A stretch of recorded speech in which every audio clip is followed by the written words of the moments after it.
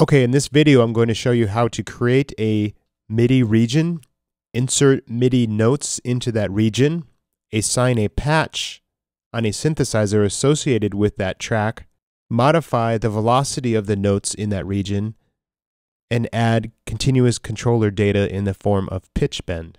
To do this, first I'm going to create a track. It's going to be a software instrument track. I'll hit create right here, just one track. I'm going to close the drawer and inspector window, so I'm just looking at my arrange window. I'm going to name the track, and I'm going to insert a region. Unlike loops, where you have pre-recorded information, a MIDI region is an empty shell that you create, and then you insert notes into it. To do that, select the pencil tool, click at the beginning of measure 1, and let's make that region 4 measures long. So it goes from 1 to 5, and we'll loop that section so we can listen through it. Now I'm going to double click on that region. I'm going to double click that region, and it will bring up the editor window. We have 3 options in the editor window. We can look at it as the piano roll, score editor, or step editor. For this project, let's use the piano roll, and let's make sure you're somewhere near C3.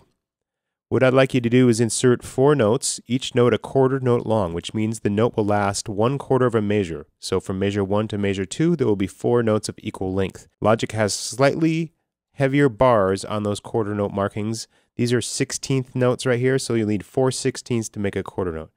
To do that, to do the same thing, I need the pencil tool. I'll come and I'll click near C1, just like I drew a region. I'm going to draw a note, and it will put in a note that is a quarter note long. If it's longer or shorter, adjust it so that it comes out to the right length of the quarter note. Then I'm going to option drag that note, and I'm going to create a second note, a third note, and a fourth note, so that I have 4 quarter notes in my first measure right there.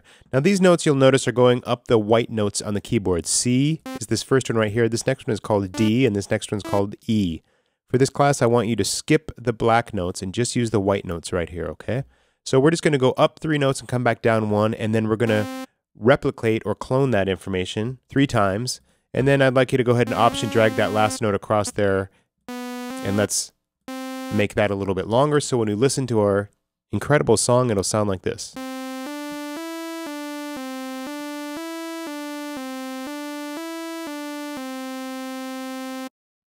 Okay, now I'm going to insert a new synthesizer on this track, and I'm going to do that by clicking between the MIDI and the audio effects drop-down boxes. This is the synthesizer selector, and you'll see that there are quite a few synthesizers built into Logic. I'm going to select Retro Synth right here. Click it to open it. Now when I hit play, you'll hear a different sound.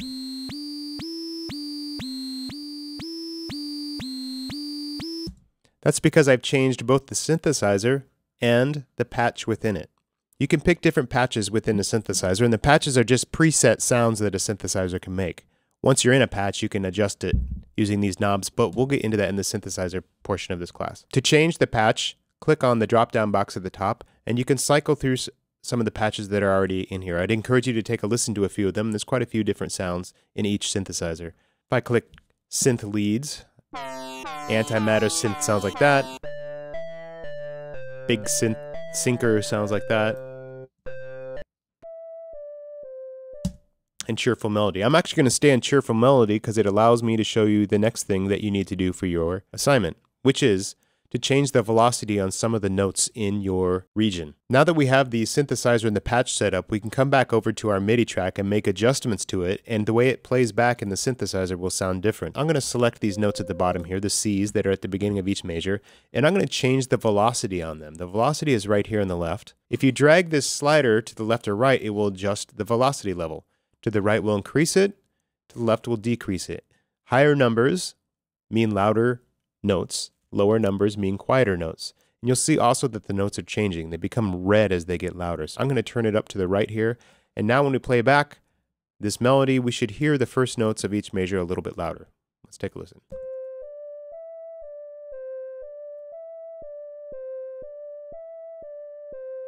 So my first note is louder, and then I can actually make my other notes quieter. Let's say I want to select all these notes in the middle here. One thing I can do is just click on the D, or the white note on the left. It'll select them all, and I can turn the velocity down on those. Let's see how that sounds.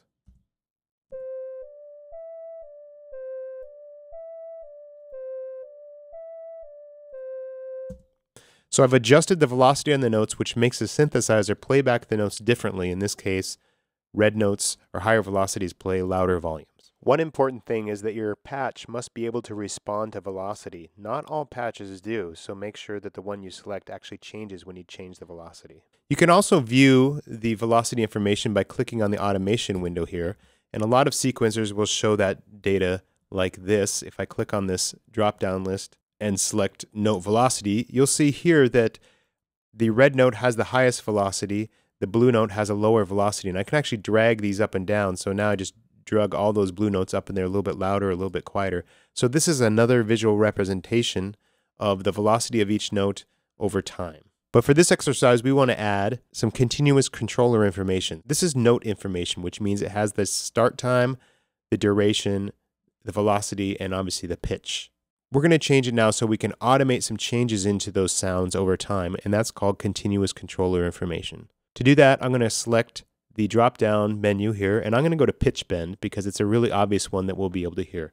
It's pretty easy to do this. I'm just going to click over in this area, and it will automatically give me a line. Make sure that your line is at 0. Sometimes when you click over there, it'll end up like 14 or 10 or something like that. Drag that line until it says 0, and that says I'm not going to change the pitch at all. But I want to change it here on this last note. So what I'm going to do is I'm going to click before and after, just like we've done automation in other areas of Logic. And I'm going to drag the pitch of that last note down. Maybe I'll wait until the second beat of that fourth bar. Let's take a listen here, and you should hear the pitch bend at the end. I'm going to drag it all the way down, actually.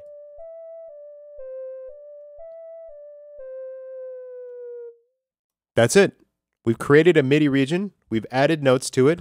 We've picked a synthesizer. We've picked patches on that synthesizer. We've adjusted the velocity on notes, and we've added continuous controller information controlling the pitch of that synthesizer.